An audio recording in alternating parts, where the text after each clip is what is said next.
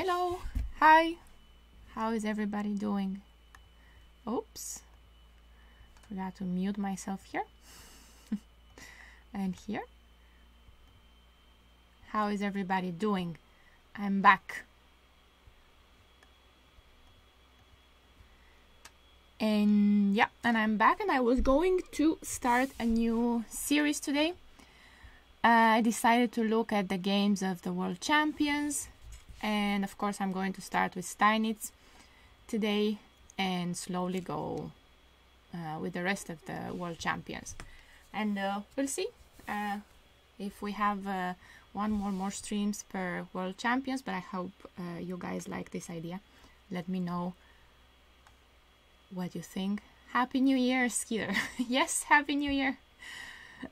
Yeah, first time I'm streaming since this year, right? Ranier streamed actually, and he'll probably, well, I have to really push him because he's not that familiar with streaming, and he doesn't like streaming and playing at the same time very much. But I hope he will he'll stream more. Happy New Year, Paul. Let's hope for a great year. Yeah. So give Ranier a follow as well if you want to see him playing. He's usually very good. He wants to be back in 2800 on leeches, and streaming doesn't seem to be helping him very much with his goals. I think he just lost some rating the first and only time that he streamed, and he decided that that's probably not for him, but I will keep pushing him. I'm sure he'll do it again. So, shall we start? Shall we start looking at these games that I have here? Okay, so the first game that I have, well, it's actually a game that Steinitz wins because his opponent makes a big mistake, but I thought it's a very instructive moment here, where it's black to play and he goes. So this is a game between Steinitz and Andersen, and here Andersen goes for 94, which is a mistake, but it's a mistake because of this idea that Steinitz finds, because of after this idea black's pawn structure will be completely ruined and white's pieces will be very active. So for example, here if white plays something like bishop takes e7, oops, I'm sorry, after 94 bishop e4, d takes e4, if white plays something like bishop takes e7, then black is perfectly fine, and we could get in this position even with bishop e7 first. So here, let me just go back for a second. This is actually what I wanted to do. Bishop e7, queen e7, and maybe take here.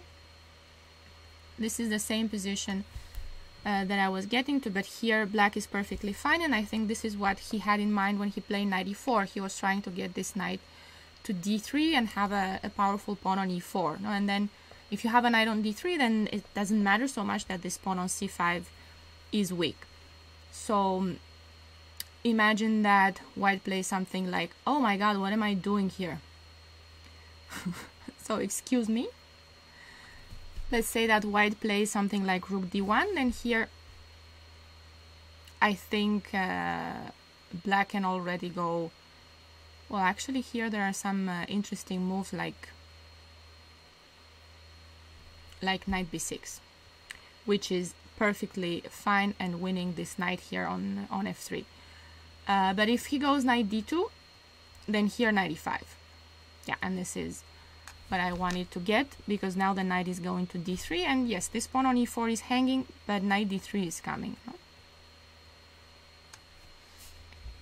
And there's a lot of pressure. There's the pawn on b2, the knight on d3 is very strong, and I think that black will have very good compensation.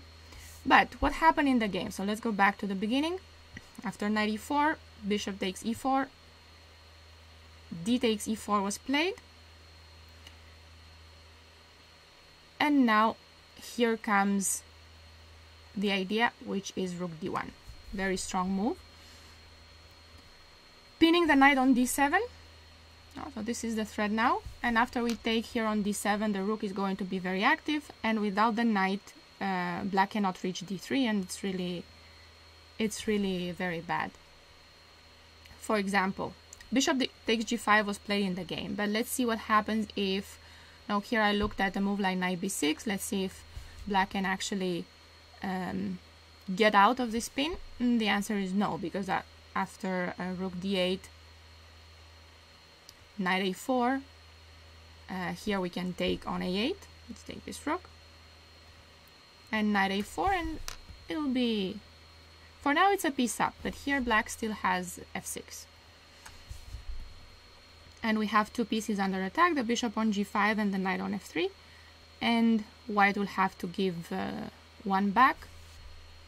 Let's give back the bishop by taking on f6 and then move the knight, but still there are more pawns to take here. No. The one on c5 and the one on e4. It's a very comfortable position. Still a lot in play, and I don't think it's that easy to win. Black has the two bishops, but it will be very difficult to defend. So here there's bishop c6 can be played. I've looked a little bit here, bishop b2 and maybe rook c2 and take on e4. So it's what, two extra pawns, no? Should be enough. Should be enough to win this end game. The bishop on c6 is hanging. It looks like white's doing great here. Okay, so what happened in the game was that after rook fd1, black takes on g5, and here knight takes g5 is his idea. Queen takes and rook takes d7, and yes, this position is very bad for black. No, I like this game very much because of this rook fd1 in between move, and I thought it would be a nice idea to show you in the beginning before I show you the game that I really enjoyed and I've analyzed. It's the next game. So here black plays rook b8, defending the bishop. Now the thing is that this bishop doesn't have many squares, and well, if he moves to c8, the only square that the bishop can go to, then there's rook d5 here. And there are so many pawns to take. There's e4, there's c5. Yeah, queen e7 maybe, but even there we can play queen a3. I don't know if we can take on e4. Maybe we can even take on e4. So I'm thinking here, I don't know about taking on e4 because there are some ideas with bishop b7 at some point, so I'm not 100% sure about taking on e4, but queen a3 should be enough. Should be good here. The game went rook b8, and here queen b3, hitting this bishop and hitting this pawn on f7. And from now on, it's pretty much over. Queen f7, king h8, and since there are some big threats here on g7, white goes h4, asking some questions to this queen on g5, queen g4, and rook a7. Just pick up everything. Rook takes b2, and there's another one hanging here on c5. Now there's a mate on f8. The bishop on c6 is also hanging. Two big threats here. Queen e6, probably the only way to defend this, and he goes for rook d1. There are so many ways to win this, I guess, that this is what he did in the game. Queen f7, one last threat here, one last try, then knight d1. Defend, rook e2, maybe he tries some rook e1, check. I don't know if that leads anywhere because it's only one check, so I guess we could take on c6, but Steinitz goes king f1, just getting out of any threats, not risking anything in this position. And here black resigned. Okay, so let me show you this game here, which is actually the one that I've analyzed and liked very much. It's black to play here. So what do you guys think? Let's make this interactive. What would you think here? What would you play with black? It's a very nice position and very instructive moment that can be used in many similar structures.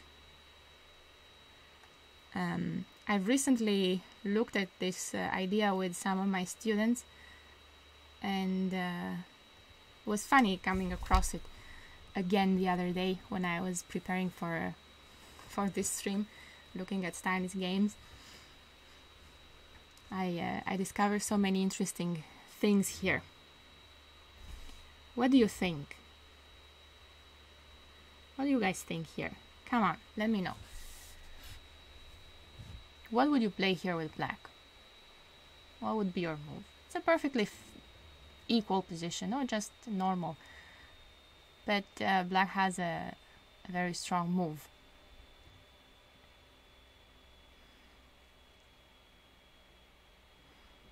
So this game is Steinitz with black, and with white we have Gunsberg Isidor. Nobody wants to be the first in suggesting a move here. Okay, hex, you got it. It's a typical idea, right? c4 to stop the diagonal from opening up. Yeah, we see this idea very much. Well, I've seen a lot in the positions that I play with white. Could be in the Catalan, could be in the Slav. Just c4 and bury that bishop on b2, right? Because white's idea in this position is to play c4, attack the center and open the bishop on b2. So here, for example, castle looks like a natural move. You want to finish your development, but then white plays c4, and this position is good for white. The bishop on b2 is open, the center will open, and no, some advantage for white. But c4 is this typical idea. I think typical, anybody who plays these positions has probably seen this before. But imagine that this is Steinitz, and this is a very long time ago. So he must be among the first ones to play this idea, c4, especially since he's the first one to really pay attention to the strategic ideas, to the positional chess so much. Bishop c2, and now he castles. Okay, and this is actually another important moment, but for white. So here, if we flip the board here, how should white play? No, because here we are with white, and we have this horrible bishop on b2 that I have to say in the game was stuck there for very long time. No, it was for the whole game. The bishop never made it out from b2.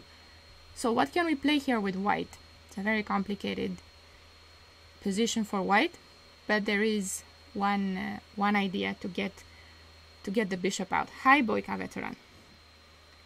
Nice to see you here. How are you?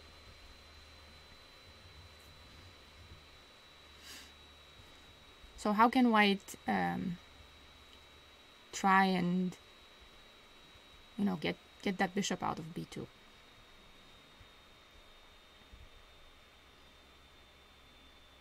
Very instructive idea as well for white, I would say. I'm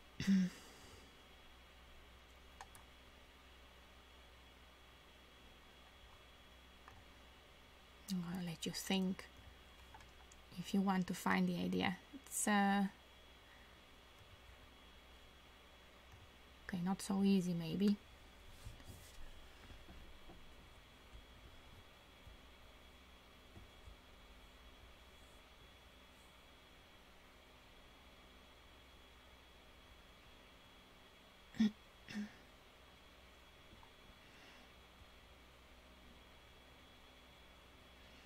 Because there aren't really any great diagonals for that bishop.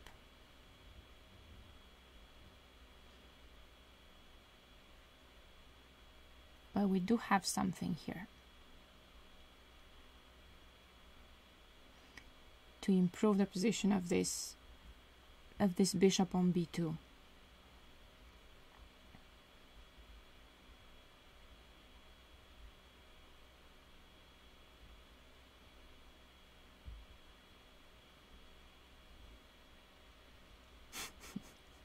What? Fish don't think?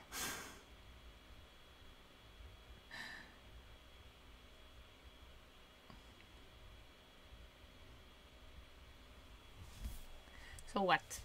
You just want to see the answer here? I don't think so. I'd like to be given a chance to look at this a little bit. Queen d4 was played in the game, but after queen d4, yeah, the idea is gone.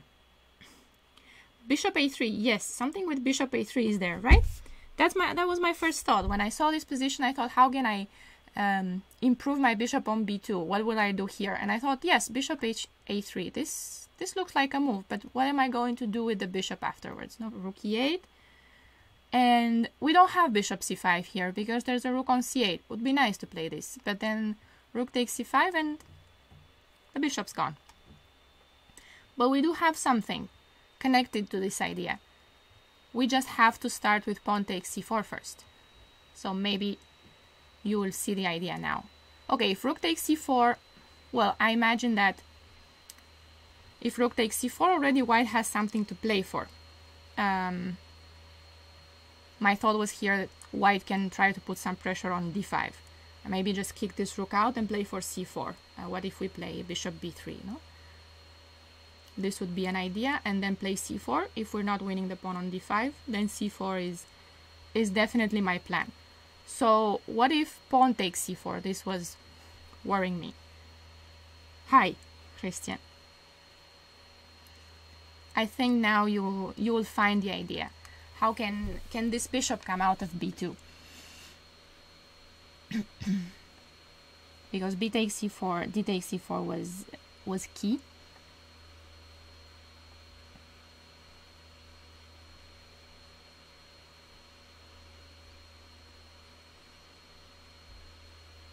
How are we going to bring that bishop to life? Bishop on b2. This horrible piece that we have. a4. But why do we need a4 here? So you want to just stop black from playing b5?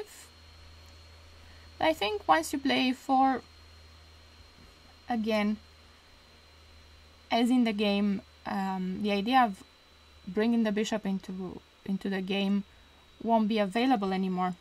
So yeah, we have bishop a3 and bishop d6, no? Bishop d3 and on rook e8, now there's bishop d6. So that's why it was important to open the d file first. Black is still better, no? There's a better structure for black. But at least white has gotten rid of that bishop on b2, which I think is a big step ahead for him. Kind of a minority attack with a4. Yeah, I'm not sure if it will work though, no? In this position.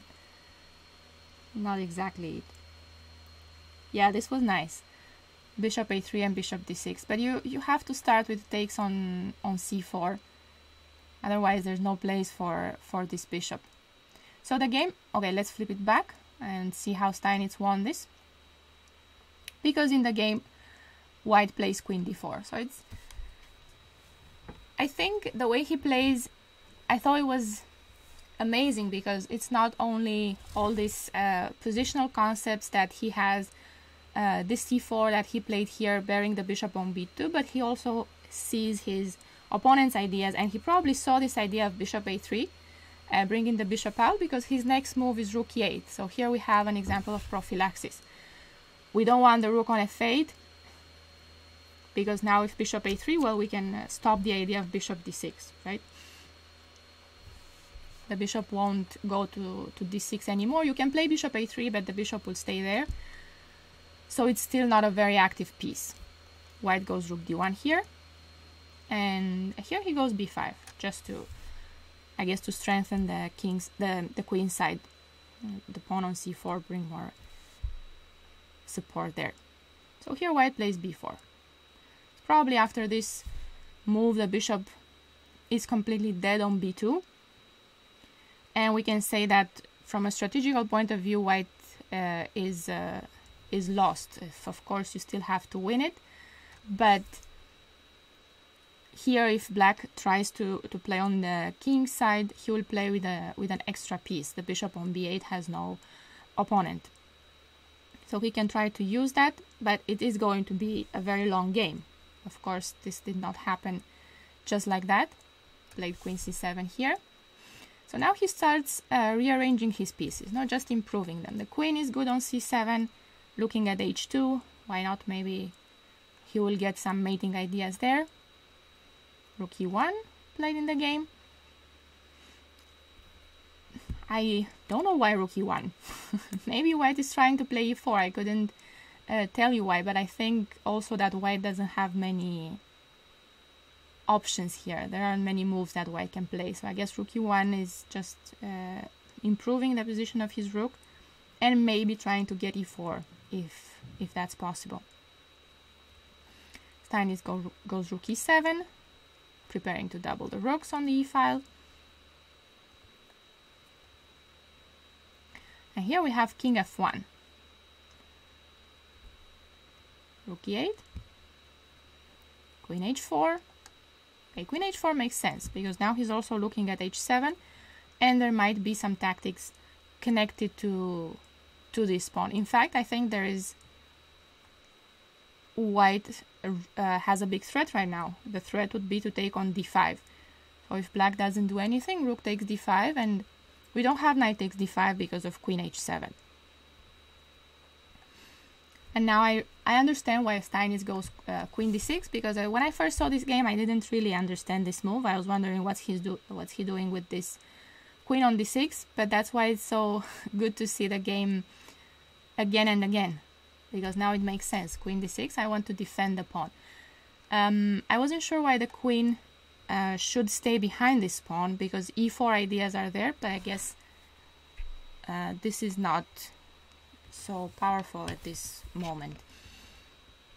I'm not sure. It's still something that white should try and play here. The game continued with rook d4, and here he goes queen c6, so just get out of the d file. Rook d1, and here Steinitz plays bishop e5. So when I saw this game, I have to admit that I saw bishop e5 and I thought, okay, this is a blunder, because bishop takes e5 runs into rook takes d6. But then I looked at the rest of the game and looked at the game again, and I started wondering, maybe this wasn't a blunder, no? Because he sees rook takes d5 the first time, in the first place he plays queen d6 defending the pawn. So how could he miss rook takes d5 two moves later? So my idea is that he probably saw this then, and he simply wanted to get rid of the pawn on d5 just to open his pieces a little more, because you'll see that in the rest of the game he will use both diagonals, and the pawn on d5 is not really so important for the position. He will just have a lot of pressure on these diagonals. Yes, white did have some chances in the game, but they were not easy to. No, they weren't easy move to see. So here the idea is, as I was saying, that knight takes d5 doesn't work because there's queen takes h7 and queen h8 is checkmate. So this is the whole point of rook takes d5. Steinitz goes bishop b8, and a4 is played in the game. But you'll see that no, white has to be very, very careful. Yes, you have the pawn on d5, but so what? The bishop on b2 is still very passive. a6 was played, and here after a5 black's position is again very comfortable. So this is the only chance that white had, and that's why I'm saying it's not easy to see when you have just one, right? Just one good move. So difficult to find those. He has this move, rook g5. Well, which now that you see, probably makes sense. try to create something on the king side.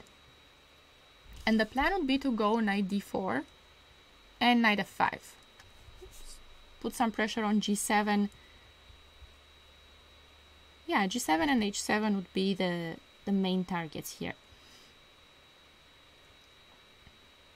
And okay, I still don't see how white easily gets out of this position, because here I'm thinking, what if something like knight e4, right? What happens if black plays knight e4?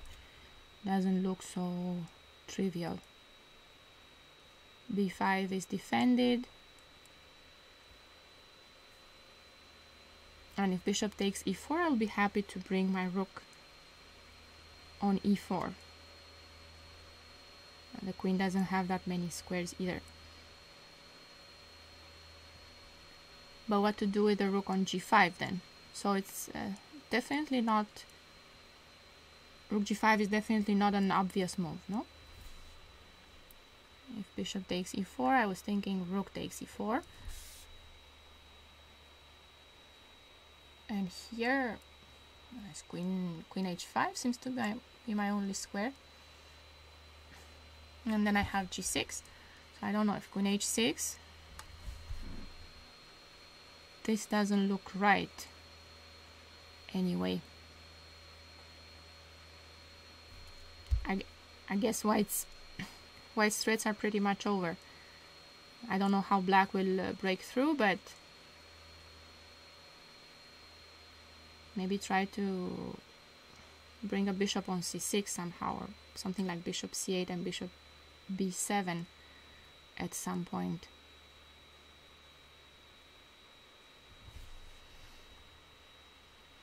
Yeah, this was a line where white could hold on to some advantage or just an equal position, but after a5 played in the game, Steinitz goes h6. So no more rook g5, no more knight g5, no more attacks on h7. Now the rook is hanging on d5. He has to play rook d4. And he goes queen b7, preparing bishop c6.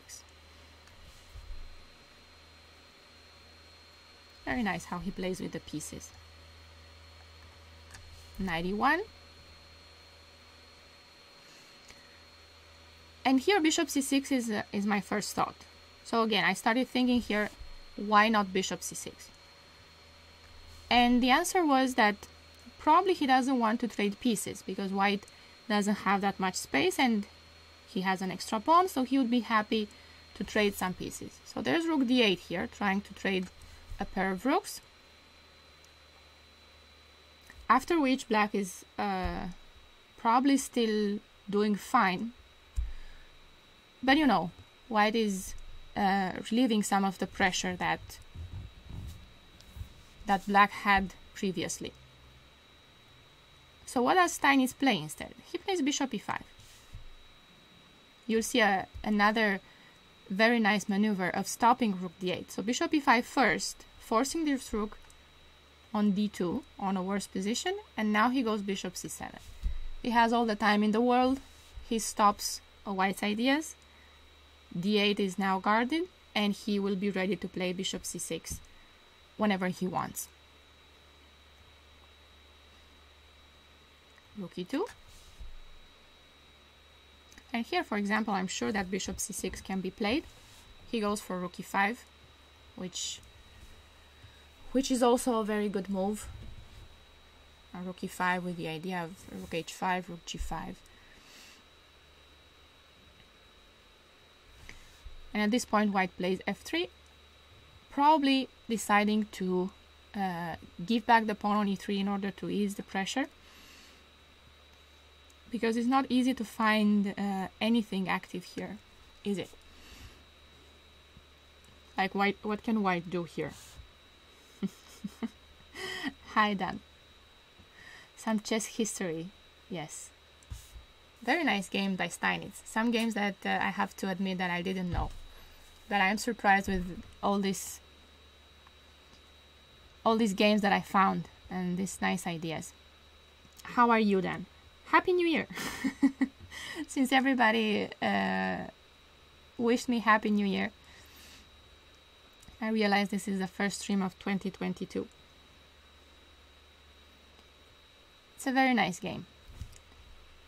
Very, very nice game. So here he plays f3. Yeah, because what can white play? I mean, I think black's plans are pretty clear. Probably bishop c6, probably rook g5. So white can just wait and see what happens after all these moves. And what happens will probably be mate, right? Bishop takes g2 and queen g2. I see it quite quite clearly. So f3 and rook takes e3. We take this pawn back.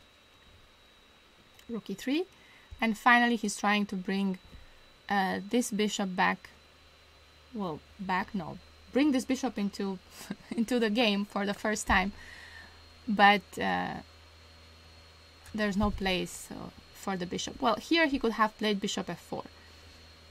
This was the only moment where the bishop could have gotten out. Just bishop f4.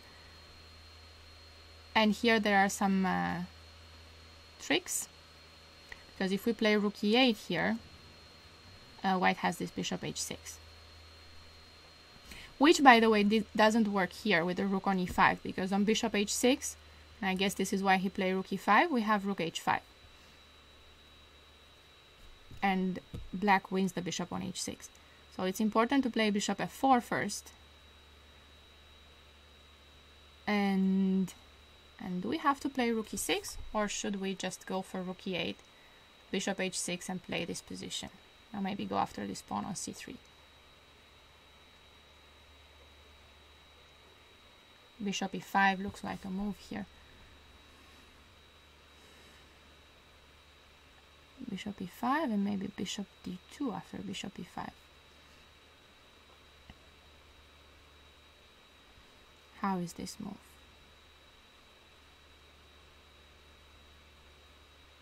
Okay, there are some problems with my king. Am I going to get mated with queen g5?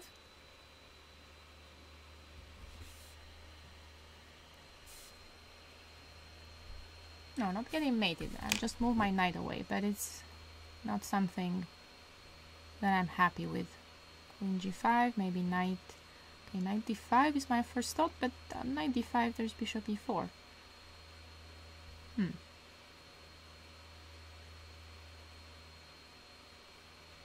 Okay, this starts to look complicated. Is e4 an option? Oh, in this position, instead of giving up the pawn with f3, you mean? Let's see if that's an option.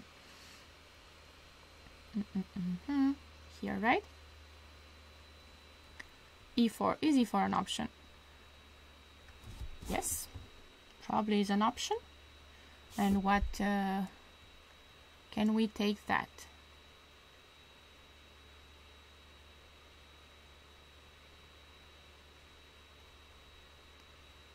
Take. There's a bishop on d7 hanging, so I cannot take that. Okay, what options do we have here?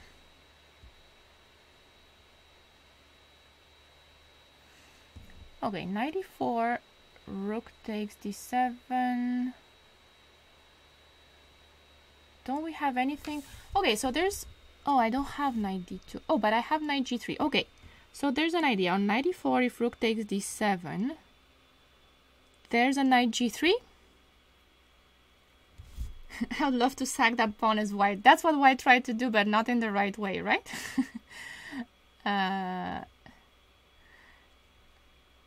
It was not the right way to sacrifice the pawn.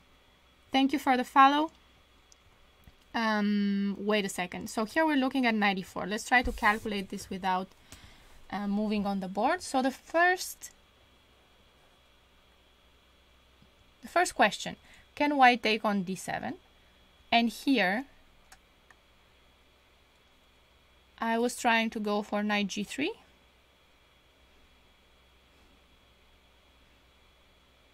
So it's a check, and I'm going to get the rook on e2.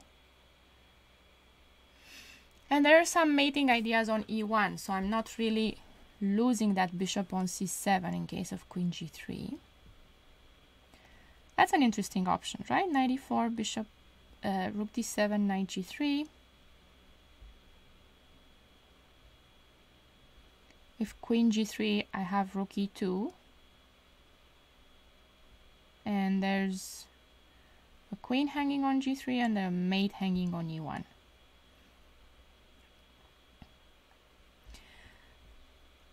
But white can play bishop e4, right? So knight e4, bishop e4. How is this?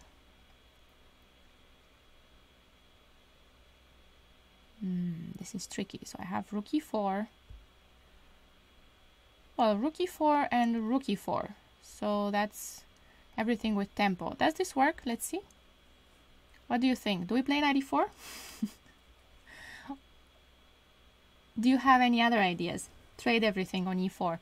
Yeah, and just get rid of the pawn. That's what you're saying, even if you're giving it up. But how's the endgame? If I can just, if I just take that pawn for free, isn't the endgame very good for black anyway? Because of that bishop on b2 and because of the pawn on c3, and I think that I also have the bishop pair in that endgame. Do you guys have any other ideas than knight e4, or should I just go for knight e4 and see what happens?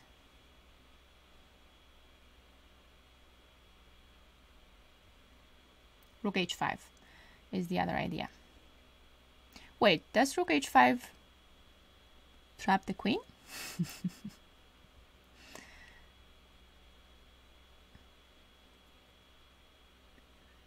So rook h5 traps the queen, yes? Oh, that's a nice move. So queen h5, knight takes, rook d7, but okay. Rook h5 is very nice. I like this. And I think queen h5 has to be the only option to get as many pieces as possible. d7. Yeah, it's a rook and bishop only. Queen c6 would be my first thought. Get out of the pin.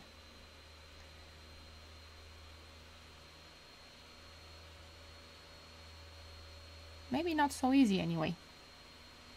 We do win the queen, but maybe might not be so easy. And queen c6, rook d2. Does this work?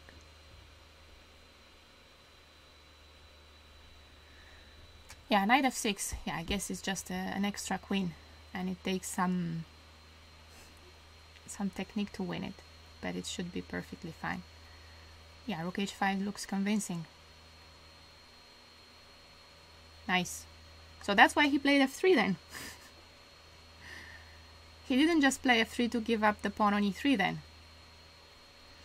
Okay, that's another revelation that I just had looking again at this game. So f3, the point was that now on rook h5 there's queen f2. So he was just trying to save his queen then. Because on any other move rook h5 is a threat.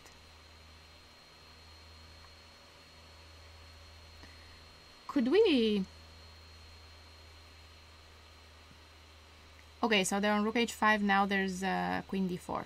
Yeah, that's true.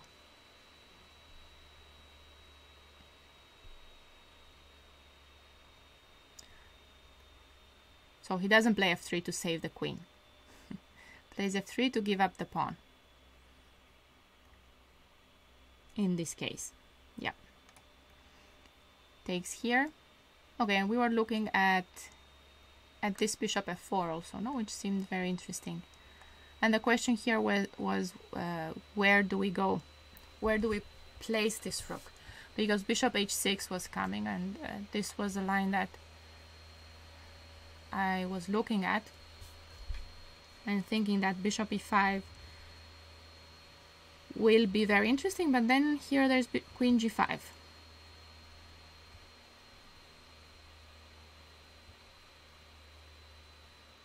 And knight d5 looks very tempting, but does it work?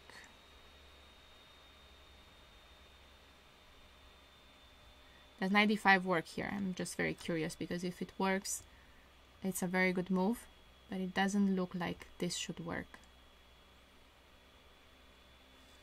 This looks like white should have a lot of tactics. And I think white does have a lot of tactics, right?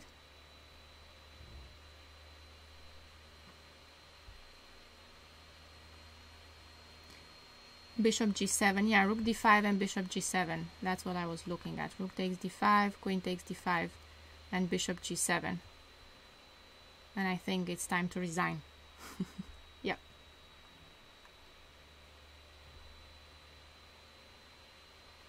This is what I was thinking now. Knight d5. There are threats, so I have to go knight h7. So I'm being told that queen d4 and rook takes h3 was a threat. Oh, I'm going to go back on that. Rook h3. And that's mate. Bishop h3. Looks like it. I'm going to go back on it. But first, what do we play here? Just knight h7 then. I don't have any other squares to defend the pawn on g7.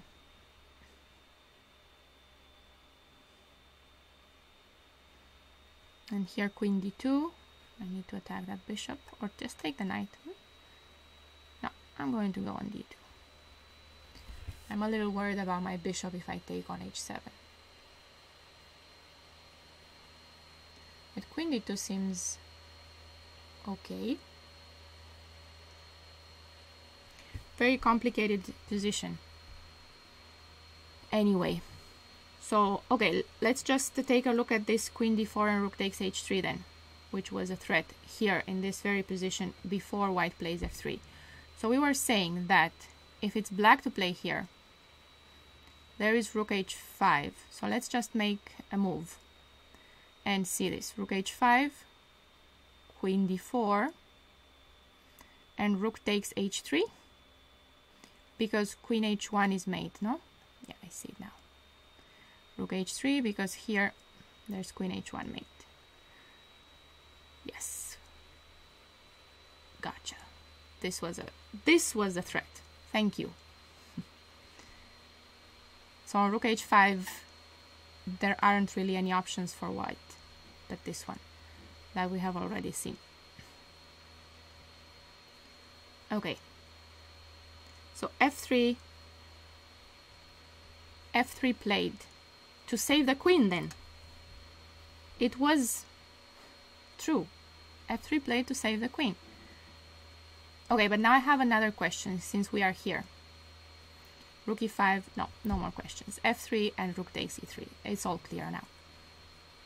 Rook takes e3, rook takes bishop c1, and he plays rook e5. And here bishop f4 was not played. White played bishop f2, queen f2, sorry, and after this move, queen c6 played, bishop e3, and he goes here rook e8. I think just trying to find the right setup for the pieces. Knight d5 might be an idea. Queen d2, and he goes queen e6 here. Bishop d4. Okay, how would you play this with black? It's probably winning in so many ways, but we have a very instructive win here from Steinitz. We just have some water in the meantime.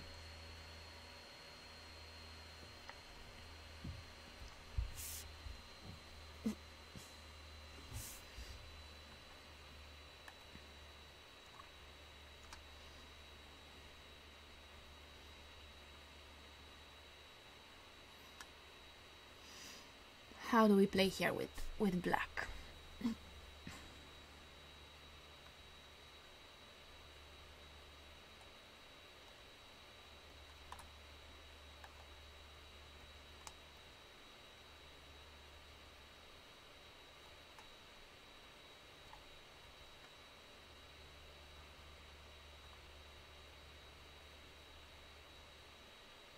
how would you play here with black? In fact, I will tell you how Steinitz played here with black.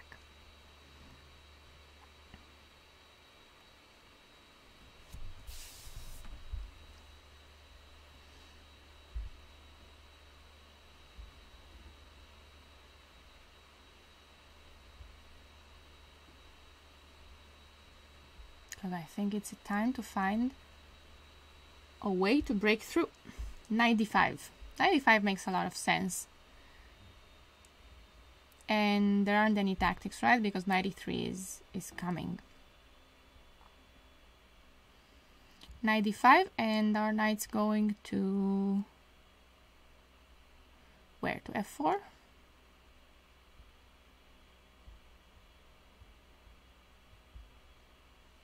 But on knight d5... what if on knight d5 white simply moves the bishop from d4? I don't know, like bishop... because the bishop on d7 is hanging, no? So I'm probably the knight's not going...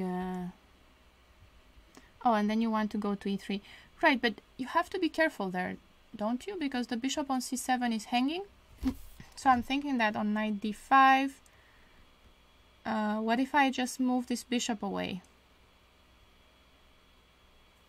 Okay, you can defend with bishop c6, I guess. I have bishop e4 here, no? So bishop e4 just defends against any ideas. But I was curious if I can do something like bishop c5 here. And it just occurred to me that you might have knight c3 here. Takes and some checks. Bishop g3. Yeah, maybe knight c3 is there. Because now on knight e3 I was going to take here on d7.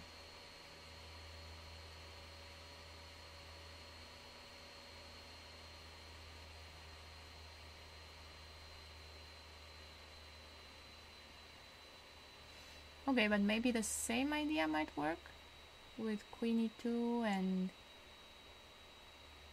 I'm not so sure. Bishop g3 ideas. Not so sure if that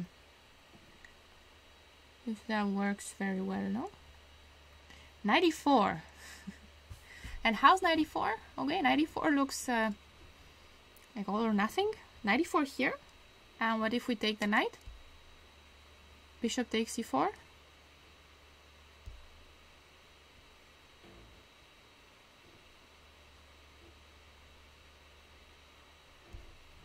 Doesn't look right, no? 94. Hey, watchful priest. Okay, so here he goes for the weaknesses in white's position. And that's how I found amazing about this game, how he plays all the time for the dark squares which are weakened here on the king side. So now there's a big hole here on g3, and you guys were trying to improve this knight from f6, but you are going to the wrong place. Because where you have to be is g3. That's where the weaknesses are. So knight h5 played in the game.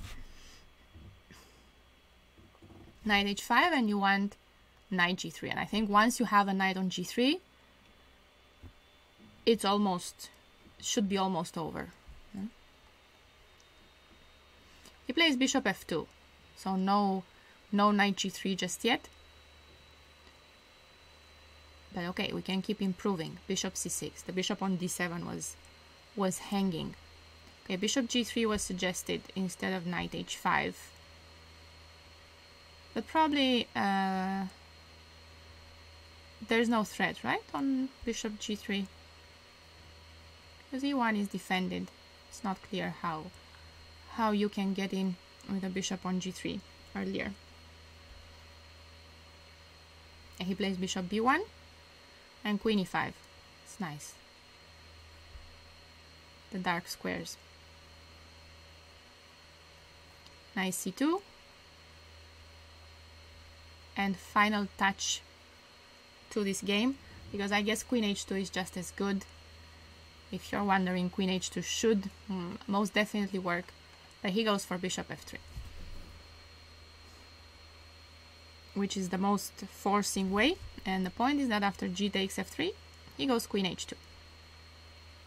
Queen h2 and big threats. For example, here you don't have bishop g1 because this is a mate. This is one way white would get mated with knight g3. And another way should be with queen h3 and queen h1. Queen h3 is a big threat now. He plays queen d7, defending h3, but that leaves the king alone. So we have queen h1 now. Bishop g1, take this one here with check. Bishop f2, and after knight g3, white resigned just before getting mated, but here's how he could have gotten mated. Queen h1 and mate. A very nice game, right? Very nice game. And starting from here, where he goes c4, bearing this bishop on b2. And well, I found another game which I didn't know, and it was actually annotated by Kasparov in my database, and I left his annotations here because I think that's the best you can get. But I want to show you the game because it's also very instructive. Well, this is a French defense here. He plays e5, knight d7, and here Steinitz goes f4. So here Kasparov says that before Steinitz there was a belief that the only way to find for the advantage was just to keep the pawn structure in the center intact, and he shows here that the way this was usually played was with knight e2, and this is what he means by keeping the pawn structure intact in the center. So just keeping all these pawns in the center, so something like this. But Steinitz goes for f4, and he had this idea that now everybody knows, to get a strong hold on the square d4. So here he actually played d takes c5 in the game. Bishop takes c5, and he starts on knight f3. a6 was played in the game, not the best move, but you'll see that, no? Your bishop d3, and he starts queen e2, everything that we know nowadays. So here black goes knight b4. b5 was probably more precise here instead of knight b4. Steinitz goes knight e2, and I'm going to reach to one of the very important moments in a moment. b5, knight d1, knight takes d3, and here Steinitz takes with a c pawn, which I think is very normal. Probably most players would take on d3 with a pawn now, but in 1885 it was not such a common decision. So c takes d3, and we're going to see how he plays this next. Queen b6 played in the game, and queen b6 is in fact a mistake, because from this moment on white can get a big advantage. So this is our first stopping point. How do we play here with white? What would you play here?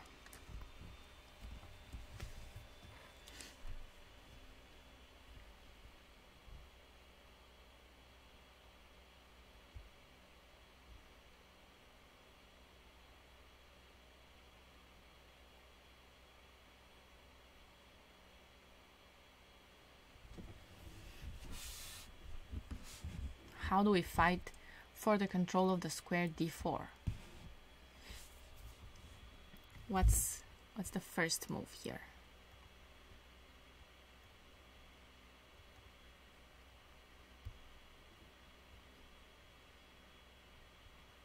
e4. You mean d4? Because we don't have a pawn that can go to e4 anymore. But on d4, can we take it? Or is there a way that I can lose my queen? I think not. I have queen b4 and come back. I have also queen c4. Okay, bishop e3 is an idea here. is a suggestion. And then there's b4 suggested. Do you know the game, Toyan? Does anybody know the game? No. Okay. b4 was played in the game. Yeah, and that's it's a very strong move, right? Because you force the bishop out of that diagonal, and you conquer space on the queen side, but at the same time you're not allowing black to get the bishop out of c8, because one idea for black could be to push a5 and b4, so bishop a6 is a plan, right? This is usually how things happen in the French. So with b4, you fix black's pawn structure on the queen side, but you also start fighting for the square d4. Bishop e3, yeah. On bishop e3, I think d4 was very strong. And then bishop b7, I think here we have to come back to d2. Because if we go to f2, well, it's probably not the end of the world, but there's a check here on b4. That's not very pleasant. And I think, as you're suggesting, bishop b7 here, black should be fine. We have knight f2 and knight e4, but I'm not sure that's enough, no? Seems like black is doing fine here. Yeah, so black's idea here is to activate his bishop from c8, and if he can't do that, then white has a long-lasting pressure. Before bishop e7, now he goes a3,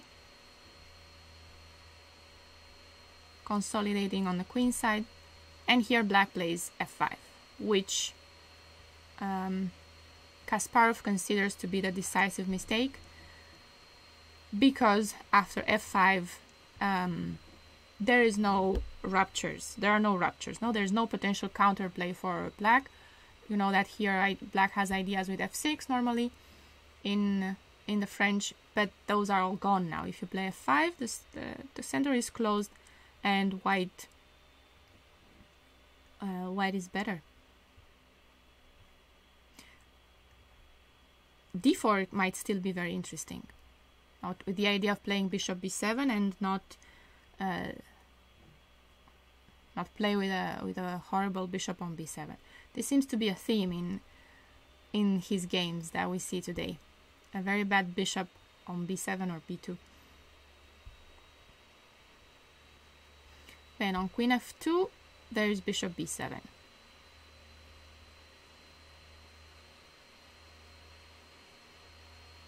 And there's a pawn hanging on g2, right?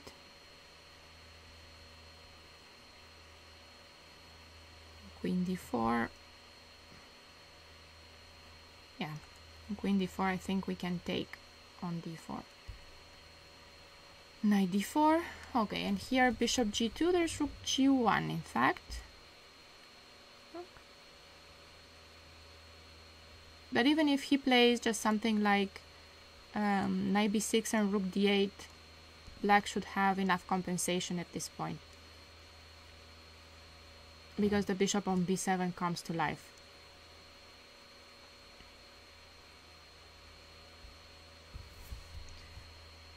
How is rook d8 here? With the idea of knight b6. Does it matter if I go knight b6 or rook d8 first? Don't know. What if knight b6?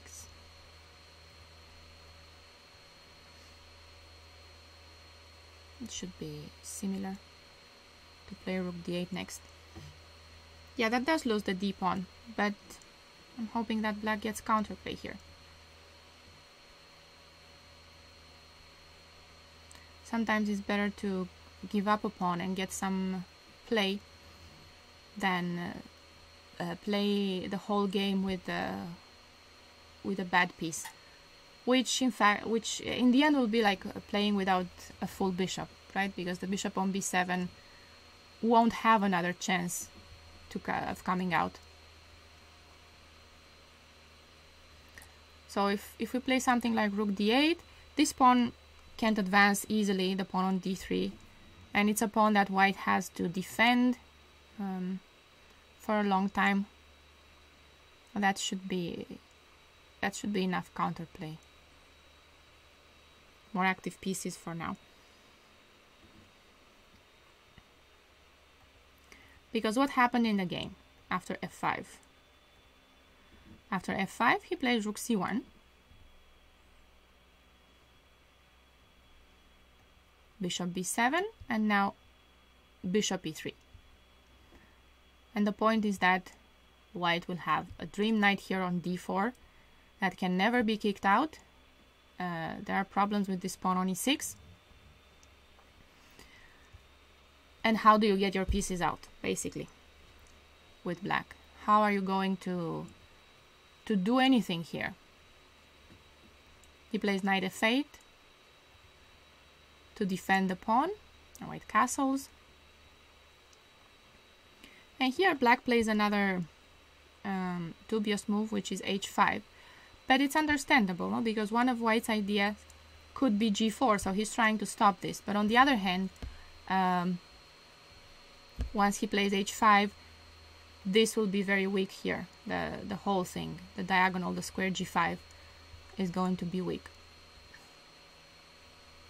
Knight c3, improving this knight, king f7, and time to think. How would you play here with white? How would you try to make use of all these nice squares that you have, of all these weaknesses that black has in his position?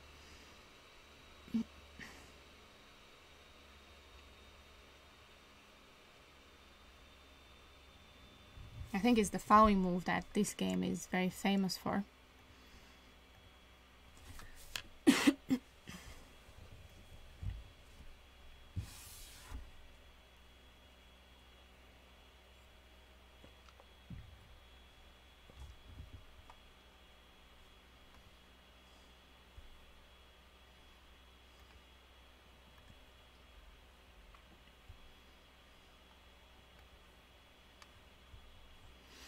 So what do we do with white? Where's my water? Okay.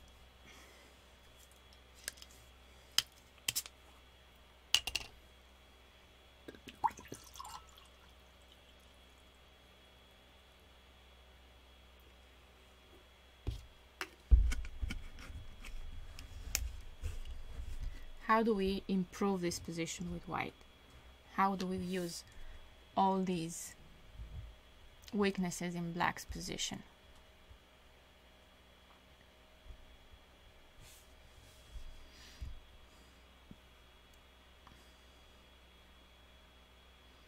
What do you think? What would you guys do here?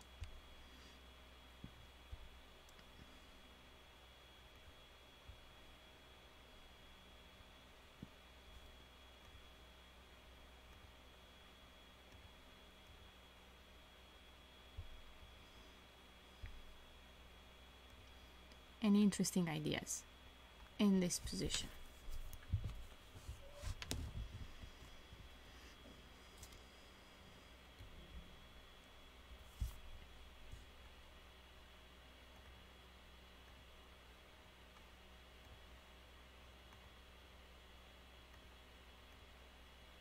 Offer draw? Would you offer draw here? Hi, Robinho. Nah, I don't think you offer draw here.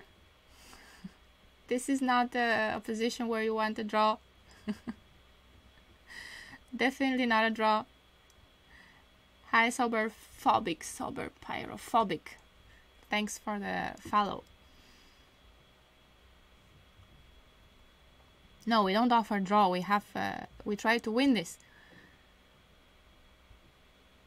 First of all, because there's very little things that black can do.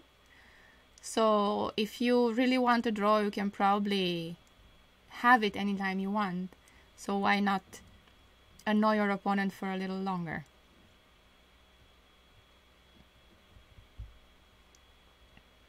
But how do we annoy our opponent here? That's the question. So, What's weak in black's position? No, let's start with that. What weaknesses does black have? Blow smoke in their face? Oh, that would be nice. Oh, imagine you're playing and then Tal did it? I didn't. Oh, okay. Yeah, because he was smoking during the game. Yeah, he did it. But you couldn't do it now. Okay, so on a more serious note, what's weak in black's position? There are a few, well, there are a lot of weaknesses, but there's something here on a5.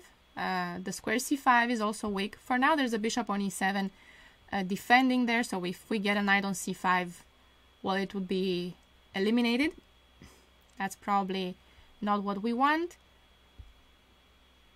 We might eventually do that, but a5 looks like a very nice square because this bishop on b7 has no squares directly. I was going to say no good squares, but yeah, probably just no squares. So we have two knights, right? This knight on d4 is a great knight. I'm not sure that we want to do this because we lose the grip over the square d4. We don't want to do that. The knight on d4 is controlling the advanced d4, and you probably agree with me that now black would be happier without a pawn on d5. So that's why, knowing the game, now you understand why I was d4 was actually playing d4 earlier and sacrificing the pawn was actually a position I was happy with for black. But we have another knight, which is not doing anything. So no kingside attack. Well, because if you want to attack on the king side, you want to do it with g4, I guess, which is not possible right now. So you'll have to play h3. And if you play h3, okay, let's say that you play g4. I'm not sure that we want to open this rook on h8. First of all, that on h3, I probably have h4 to stop the idea of g4, at least for now. But I'm not sure, even if we play g4, I'm not 100% sure about opening this rook on h8. Might be okay, but it feels a little risky. And we still have pieces that we can improve. Yes, Steinitz' first name was Wilhelm. Oh, yes, it says William. William is how he's... you find him in chess base, so that's why you see William in Lichess, but from what I read, he changed his name from Wilhelm to William when he moved to the United States. And he wasn't a big attacker, no, he was a grinder. So no, he doesn't go for h3, g4, he goes for the square a5 and improving one of the pieces that's not doing much in this position, which is the knight on c3, and knight b1 was the move he played. And this is one of the maneuvers this game is so famous for. Knight d2 to b3 and to a5. He was a big grinder. Black gets g6, and you see it here. Okay, knight d7, but we're not sure where this knight is going. And knight a5. Bishop a8. So now one less square for this bishop. Now he takes on c8 here. Queen c8 and rook c1. Improve this rook. Queen b8. Okay, your move. Quickly. What do we play here with white?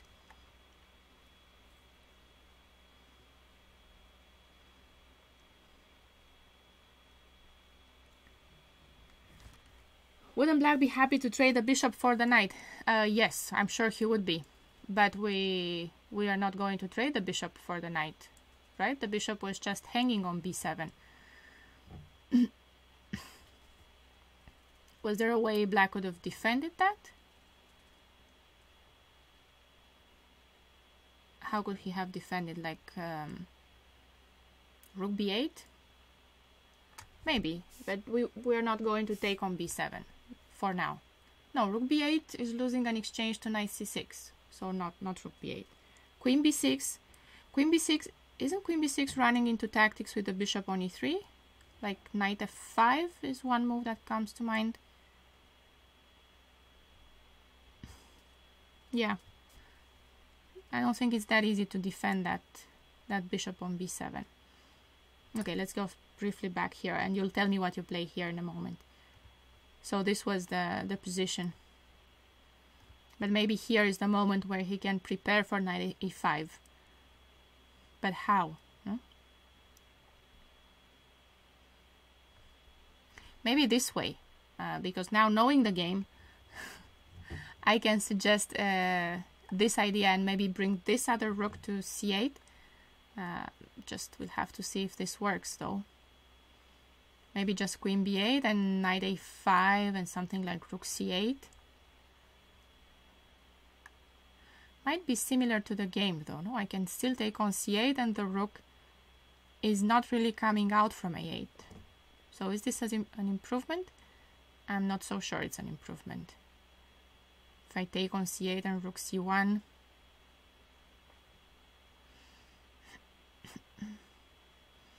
I think that here the key is that you will improve your pieces until you're ready to trade some pieces. So I'm thinking we can take rook c1. That is a very sad rook on e8. Queen b8, only move. So I'm thinking that I would like to use the dark squares here, maybe bring my queen in, but I cannot do that right now. I don't want to take the bishop on b7 just yet. Well, maybe I can try and get my queen in on c7, no? What if something like queen c2 here and queen c7? This looks like a plan. At least something we can try here with white. And if it doesn't work, well, you can always think again if black stops this. But okay, let's see this. Rook c8, knight a5, bishop here. And this was our position. So have you thought about this? What do we play here?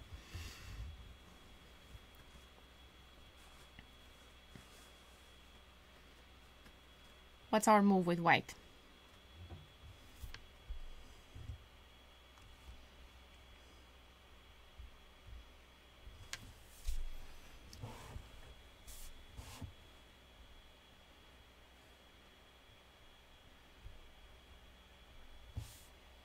I thought this was going to be easy. An easy move for white. Queen c2, yes. Queen c2. Take the file. Take the control. Don't allow rook c8. Black would love to bring that rook into the game, but that's not going to happen. So bishop d8, no? Bishop d8, trying to get rid maybe of the knight on c5, maybe stopping me from playing queen c7. I think bishop d8 has more than one idea. And here, at this moment, it's time to play knight c6. Because if bishop takes c6, we can now take with a queen, and it's not so clear how black defends everything. Knight f8, and then you can take the pawn on a6.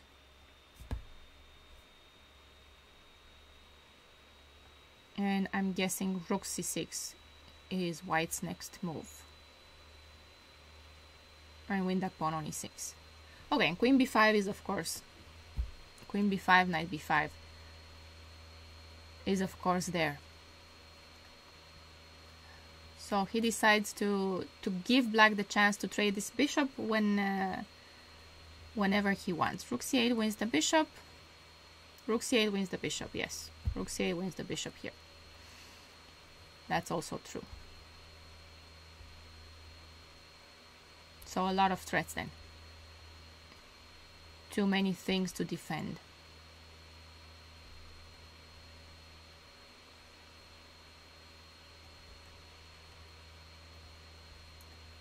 Queen b7 play in the game.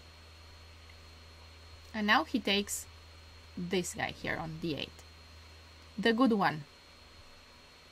Leaving black with the that horrible piece on a8. Queen c7 played.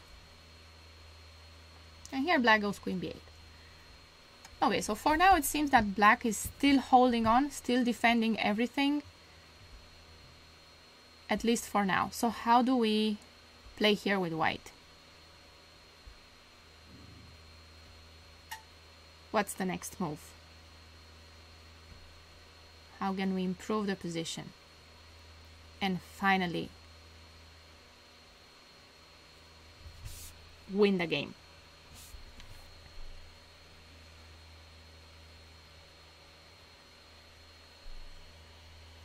That's our next move here with white.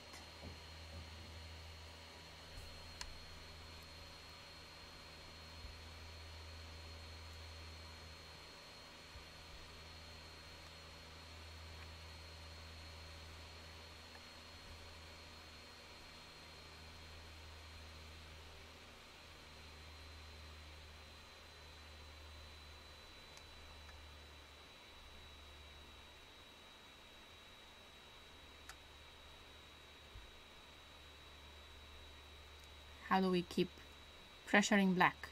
Any ideas? What do you guys think? What do we play here?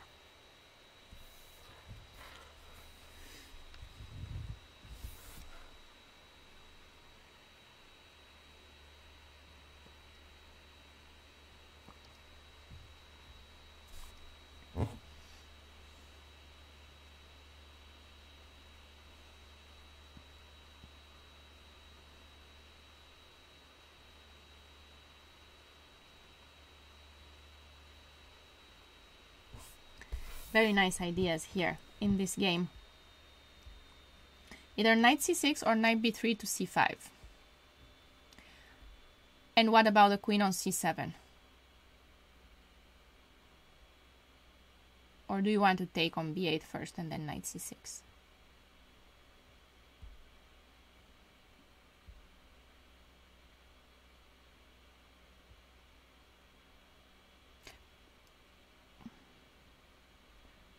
Not clear that if you take on b8 and knight c6, that's going to be enough.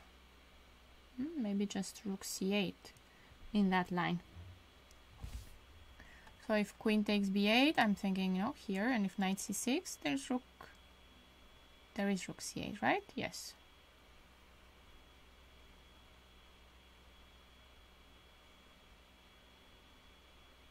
And take on c1. And if you trade too many pieces, it might not be so easy to win this. Because the bishop on well, the light square bishop is a very bad piece, but if you can't attack the weaknesses anymore, then that's not going to matter. It would be just a piece that defends all the weaknesses. So it's the good bad bishop. Yeah, it does look easier for black, no? If we do that.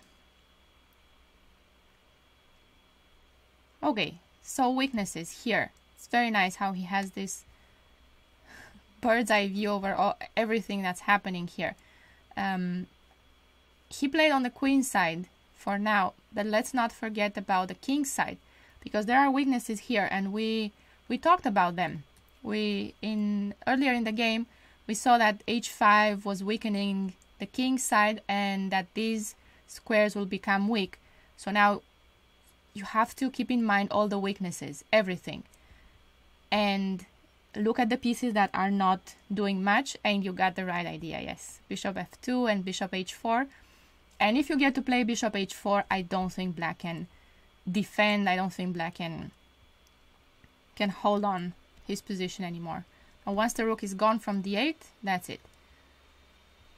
He played queen b6 in the game, trying to stop bishop h4 for a moment, then knight f3. That's just for a moment. Rook takes c7. We want bishop h4 once again, winning the knight. King e8. And now he goes knight g5. I was wondering why not knight d4, but I guess both should work. Knight d4 should have been just fine. And here on knight f8 he has bishop c5. This was most likely his idea. Knight d7. And it's funny how he doesn't want to trade anything. He just goes bishop d6 here.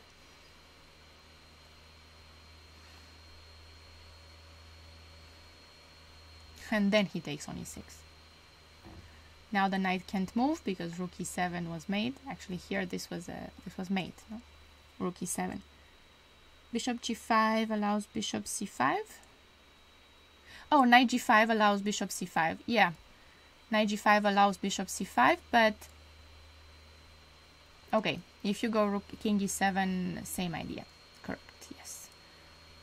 I was trying to get the bishop h4 idea to work, but you're right. He was playing for the bishop c5 because this is also winning, right? Bishop h4, it's similar. If knight f8, you have the same idea, and the check here, but I guess it's just a different way of winning. Knight g5 and bishop c5. Bishop d6 and black resigned.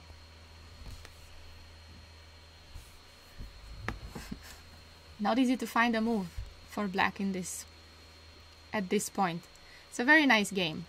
Steinitz Selman, very instructive. Both games are very instructive, and we see how he played for the weaknesses, plays against the pieces. Yeah, very innovative game for the time he was living in, when most players were attacking. He comes up with this boring ideas that I find actually fascinating in his games. I think they are fascinating, aren't they? Being able to play this way and focus on all the weaknesses and improving all your pieces, everything that you should be doing in a game, just comes together so beautifully in the end. Okay, and that's all I had prepared for Steinitz. There are many other good games. There are some very famous games that I decided not to show today. Hi, Laura. Yeah, I think it's a great learning. It's a great way to learn things as well for me, because I've seen so many games that I didn't know, like this one. Here, I didn't even know it was commented by Kasparov, so I was very happy to find it. And yeah, next time I'm going to go to Lasker, the second world champion. Oh, I was saying that there's a very good game of Steinitz as well, that I like very much for the development advantage and how to attack your opponent. It's this game against von Barteleven, which is very famous. You probably know it. The tactic in the end is very famous. Do you guys know it? I can show you the tactic in the end, and I'm sure you will recognize the game. You don't know it? Let me show it. Let me show you the tactic. I'm sure that you will recognize it. So let me just find the game in my database, because I have it here. Where are you? Okay, not in this database. Just bear with me for a moment. I have so many databases here for training. It's in... Okay, I'm going to find it in a second. Just give me one moment. I really need to clean my chess base. It's a mess.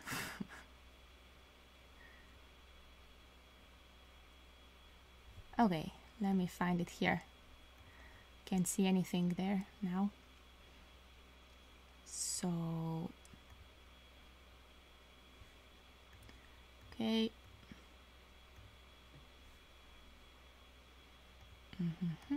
It is here.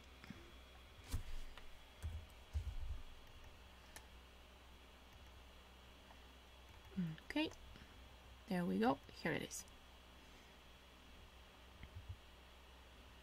Oh, Laura, you know the game, right? Yeah, it's so good. It's a very good game to study for initiative, just to know how to attack the king in the center and how to improve all your pieces, because he plays with all his pieces. So let me add it from here when the tactic starts, and you can search for the rest of the game and see it. It's very instructive. So the whole game is very instructive, but I'm sure you will recognize the tactic here. Why to play and win. Just started using chessbase after not using it for so long. Yes, there are so many features that I discovered in chessbase myself that I didn't know, but I have a very good teacher here and I can just go into the next room and ask him. He knows all the features of chessbase, how to do anything. Okay, so how does white win this?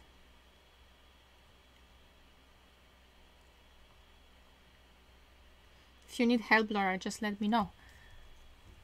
If you need help with anything in chessbase.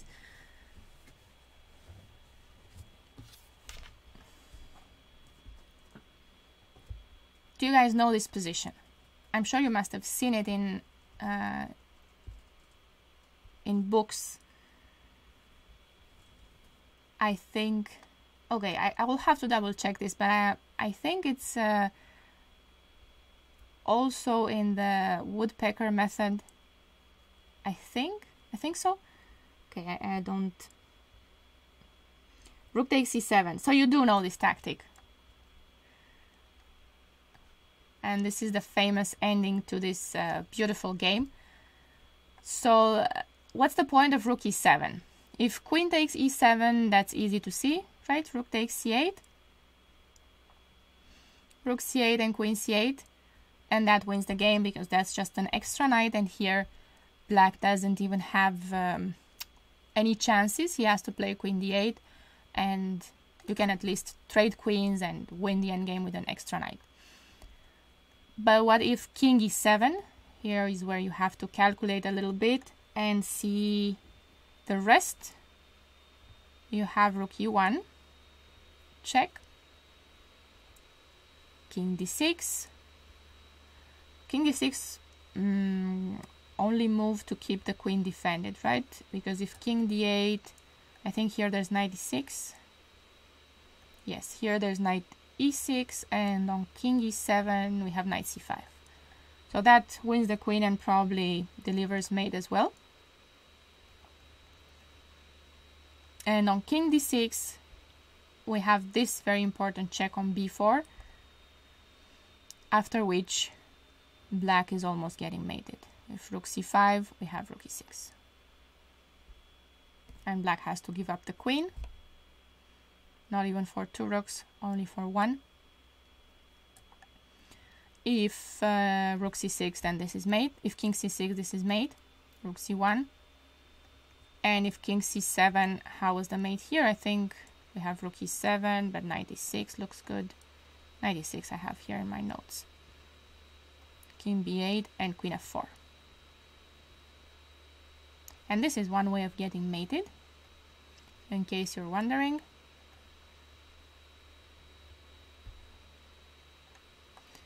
So let's go back to rook e7 because it's not over, and this is where the beauty of this tactic is. So after rook e7, black doesn't have to take. He plays king f8 in the game. You cannot take the queen because you're getting mated on c1. So what do you play here with white? Show must go on, it's not over.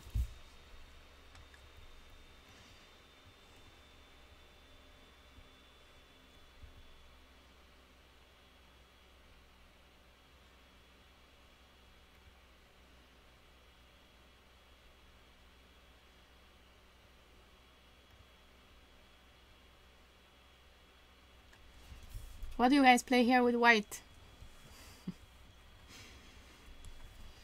How do we win this?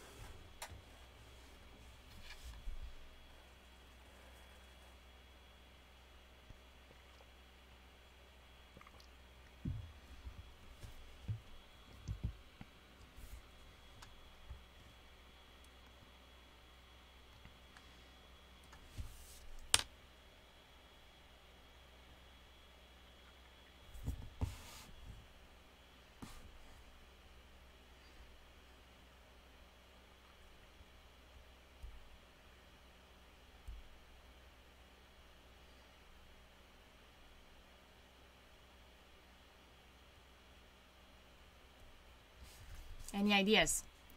Any ideas of what we should play here with white?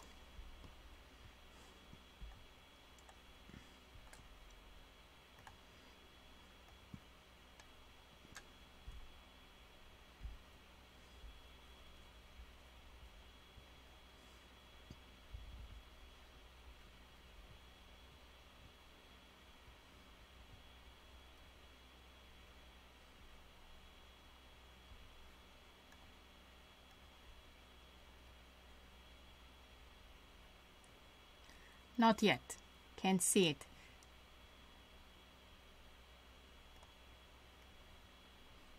Anybody? Does anybody have a move here?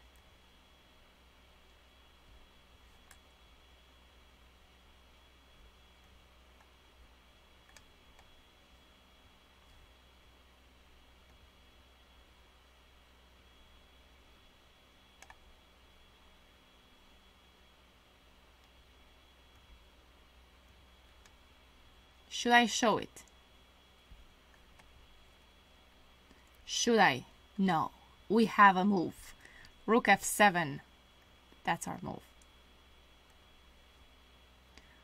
Okay, so queen f7. In case of queen f7, we still take the rook, yes? And again, we go for this winning endgame. If queen e8, we can take this pawn here on h7 with check, and then trade queens, which is the easiest way to win the game. So, what if black doesn't take? King g8. Okay, you definitely know the next move. What do you play here with white?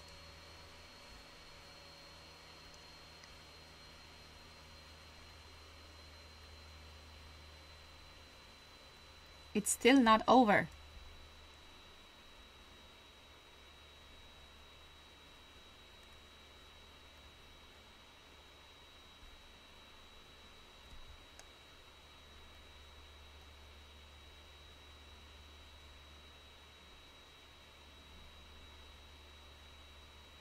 Rook g7. Nice, rook g7. Okay, not taking the rook just yet. I'm going to play it because I'm sure you have seen this next move, rook h7. So what's the difference, you ask?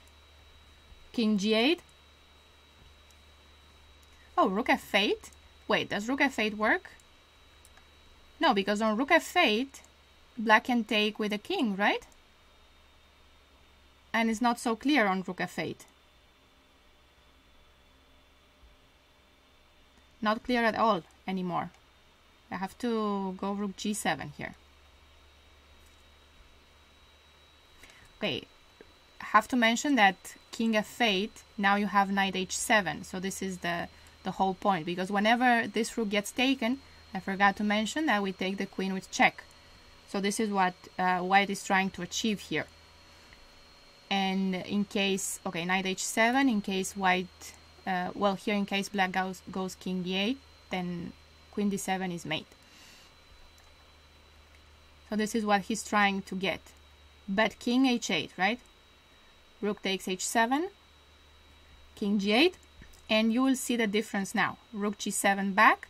So if he goes king f8, we have the previous variation where he goes knight h7, and we have all these mates on d7, or winning the queen. And in case of king h8, which was the game, we have the move queen h4, which is the whole point of this tactic. And now queen h7, king f8. We still can't take the queen because of mate, but we have a check. Now king e7 only move, queen g7, king e8, another check, king e7, check on f7, king d8, queen f8, and this leads to mate. Knight f7 and queen d6. Checkmate. Very nice game. Okay, definitely go and see this game if you don't know it. Definitely see the rest of the game, because the way he gets to this position is very instructive as well. always paying attention to the pieces, improving, playing with all the pieces. Yeah, very instructive play by Steinitz, and a beautiful end to this. What a sequence, yes. I remember seeing this, I saw this as a kid, and then I saw the game and remembered the last part. But I remember I was completely amazed by this whole rook e7, rook f7, rook g7, and then come back to g7, all the way to h7. So yes, now okay, this is all of it then. We're going to finish with this. Thank you guys very much for joining me today. It was my first stream about the World Champions, but I do want to make at least one stream for each World Champion. It will depend, because I think on some World Champions we can spend more than just one stream. Can we see some crazy games that don't follow conventional, maybe a little unsound, like an engine wouldn't like, but is fun to watch? Yeah, I will search for those. I'm sure that we'll find those with Tal. I'm sure Tal's games will be very entertaining. We have, well, I've already seen a lot of Tal's games with Sophie, and you can find that video in, I have it on YouTube in my playlists. It's easy to find it from my YouTube channel, but you can find it on the Chess24 channel as well. And see some Tal's games if you want, but I'm going to search for some different Tal's games, not just to look at the same. So, thank you very much again, and hope to see you soon. I hope if Friday is a good day, I'd love to keep it on Friday. Okay, send you a link. Let me see if I can do that. Okay, you have a link in my profile, but let me see if this works here. Yeah, I have to fix that. I will add that. Thank you. I will add that for sure. Thank you. Okay, and that's it for today then. Thank you guys very much, and good night. Hope to see you soon. Next week, perhaps, same time. I will announce it on Instagram. So, thank you guys very much. Bye.